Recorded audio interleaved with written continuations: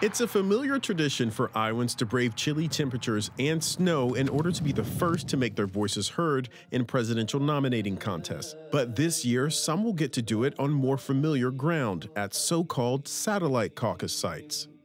I mean, our main goal here at the mosque is not only to have this building serve as a place of prayer, but as a place of resources as well.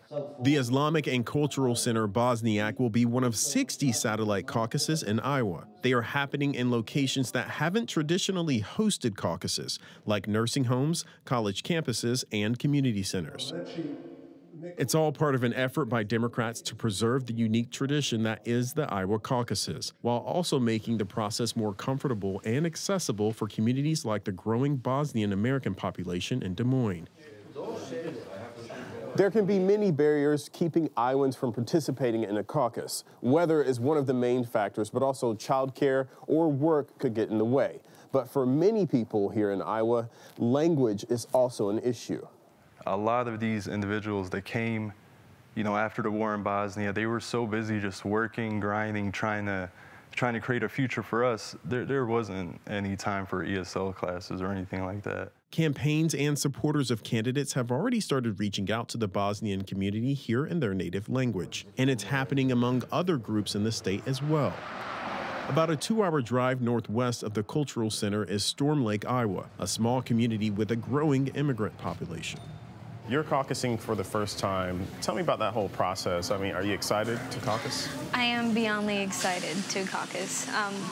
Just the last time I didn't caucus, I really didn't know much about how to do and what steps I had to do first. Small cappuccino? Torres is a first-generation American. She decided to get involved after learning more about the political process in college and after hearing from all the candidates who've made campaign stops at the cafe. Meeting all these new people here, I was just like, wow, we can make a change.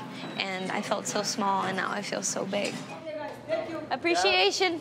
Along with language assistance, caucus goers will also be able to bring their children to the Better Day Cafe on February 3rd, removing another barrier to participation. Iowans at 24 different sites across 13 states and D.C. will be participating in caucuses, and there are events overseas in France, Scotland, and the Republic of Georgia. The Iowa Democratic Party is hoping to get as many people involved as possible, but even with all these changes, some may be left out of the process. Well, what we say is that we have these opportunities to participate, and that's really what these satellite sites are. And that's one of the things that we are doing differently this year as well, is for those who need accommodation at their caucus sites, we are doing that. It's all part of adapting one of American politics' most unique traditions, while also preserving a responsibility Iowans take seriously. Maybe just being old school, I would like caucuses to stay around.